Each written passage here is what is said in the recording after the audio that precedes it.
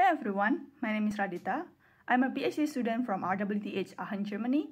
I would like to tell the story about how SC Conference changed my career trajectory. So a little bit of my background.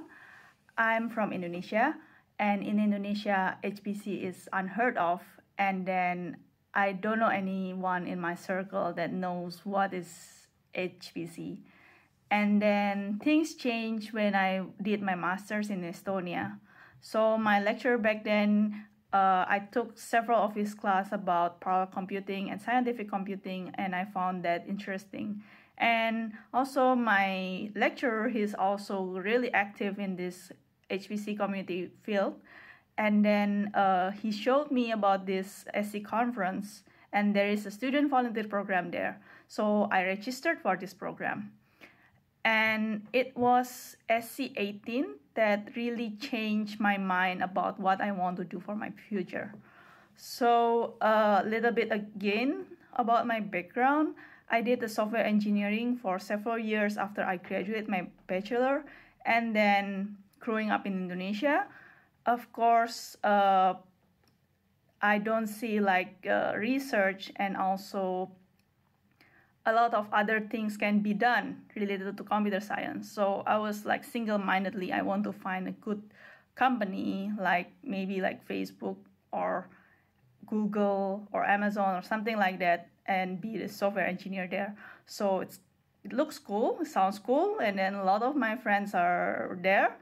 And then this kind of thing is what I only have in my mind. It was back then. And then I went to this SC 18 conference, and I talked to a lot of people. And then I noticed something totally different compared to other tech conference that I have attended. It is the range of age of people attending this conference and their enthusiasm. So I met a lot of people that has been decades of experience in this field, and also wearing several souvenirs like t-shirts or bags from the oldest SC that they can find. They are really, really super energetic, and they are really nice. And I had a chance to talk to them, what drives them to this conference and to keep working and contributing to the community. So it was a really interesting insight. So it teaches me that there are values out there that can't be described only with money. So a lot of research in SC out there, it's about how to better the human life, how to improve and brings the humanity to the next frontier. So this kind of thing, being the part of something bigger than myself, contributing to the advancement of the life itself, is something that cannot be bought, and it's inspiring for anyone. No one woke up one day just wants to earn money as much as possible. That will be a really dull life, and you will, I don't know, maybe you will turn to depression in no time.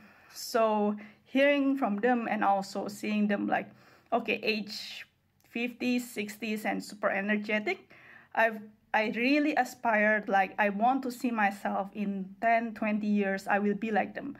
I'm still doing whatever I like to do. I will still trying and eager to try a new technology. I would like to do something useful every day. So during that time, okay, this is the field that I aspire, I want to do. And then here I am right now.